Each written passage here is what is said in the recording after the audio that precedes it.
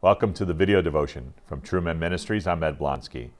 1 Peter 1:8 says, "Though you have not seen him, you love him. Though you do not now see him, you believe in him and rejoice with an inexpressible joy and filled with glory."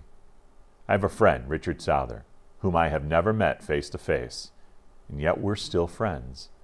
The precedent was set by Jesus. Billions of people over 2,000 years have never seen Jesus, and yet they love him. They believe in him. They have a relationship with him.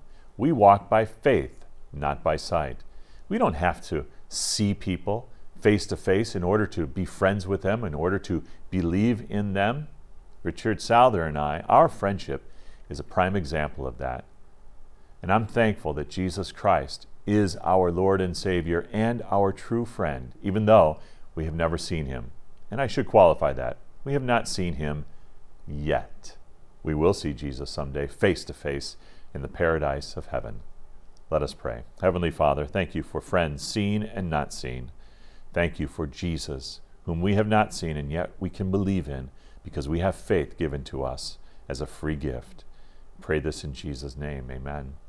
Thanks for joining me for the video devotion. You can check out our website at www.truemen.org, truemen.org. There are links to our books and other resources, as well as our podcast, and you can sign up for the daily devotion, In My Father's Footsteps. These video devotions are fleshed out in greater detail in the daily devotion that you can both read on our blog and receive in your email as a subscription to our email at our website.